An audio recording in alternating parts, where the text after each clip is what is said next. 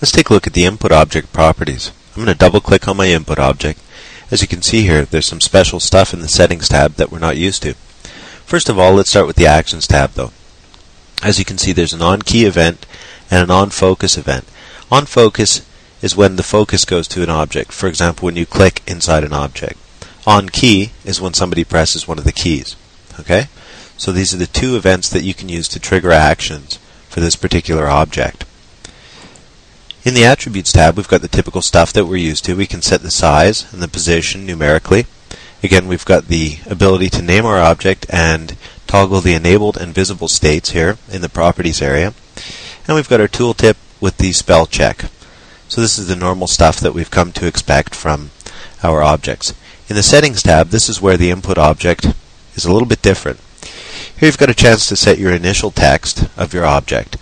Okay, now I'm going to jump ahead down here and show the read-only toggle at this point, because in some situations you're going to be using an input object actually to format data or to display data in certain situations where you don't actually want the person to be able to type into that line, and that's what this read-only function is for. And in those applications your initial text here might be very important. Okay, so I don't want to overemphasize that, but I just wanted to point that out.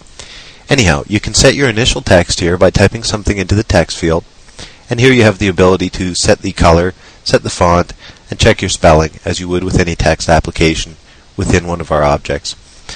Here's where things get a little bit special. In the input object, you've got a chance to mask your input. So for example, here we've got the standard input style, we've got the password style, and that's where people who are onlooking cannot see the input that somebody puts into that field. It gets masked as they type it in. And you've probably seen this before, typically at a logon area of a website, a secure website. And in the input mask area here, we've got an options tab, and this is where it gets really special. So let's go ahead and click on this options button. And as you'll see here, we're provided with a bunch of built-in input masks which you can use immediately.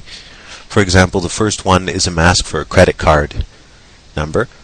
The third one here is a mask for a phone number, and so forth. Here, the fourth one is a mask for a date in a certain format. And you can basically create your own masks here using number signs and hyphens and slashes and so forth to create any type of input mask you want. For example, we'll select the telephone number input mask. In this particular case, you also have an option to set your own placeholder and return the data that the user inputs as formatted or as typed. So you can return it as they typed it or format it according to your mask. So this is pretty handy. This allows you to apply some very powerful settings to your input objects. I'm going to press OK. I'll leave mine set to standard for now though. Okay, so moving along, you can see in the multi-line area here that we've got a variety of options available for a multi-line functionality. For example, when the user is going to be providing an input which is going to exceed the size of the input object. So this would be provided for better usability or readability typically. So you can enable that by clicking the enabled function here. Once it's enabled, you have a couple options available to you. You can set the vertical and horizontal scroll bars to be functional or non-functional. And this is basically going to do the same thing that you would expect from a web browser or a paragraph object. It's going to create scroll bars when the content exceeds the size of the object. I'm going to go ahead and leave that by default disabled. Here we have some border options and some background options. We can set the background color of our input object here simply by choosing a color from these color chips, and we can set the border mode to none, flat, or sunken. So sunken is this typical default look that you get here. That's typical to web browser components, for example. Flat is just a straight flat stroke border. So for example, if we choose flat, we'll just get a 1 pixel border all the way around our object. None puts absolutely no border at all on your input object. This can get kind of confusing depending on how you have your layout set out, so we usually leave this set to sunken. It's what people are used to.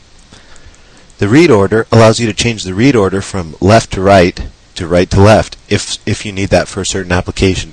Typically, we just leave this on standard though. And of course, we've got the alignment functions as we would have with any, say, label or text object. Okay, so let's go ahead and press OK. Those are the properties that go with the input object.